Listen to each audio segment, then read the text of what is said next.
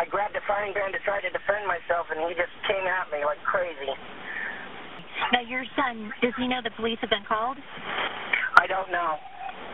I told him I was going to call him, and he started screaming not to pull out my phone and threatened to hit me with a pan over and over and saying he was going to kill me and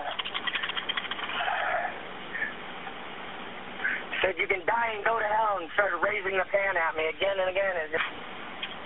Do you think your son would try to attack your wife? If he attacked me, I'm sure he would. She was asleep, so I don't even know if he went in and attacked her or not. My dogs didn't come out when he attacked me, nothing. I think I got 4 feet in the house when I got hit in the face with a frying pan in the blackness. I tried to call my wife, I didn't hear the phone, nothing, and I don't know what's going on.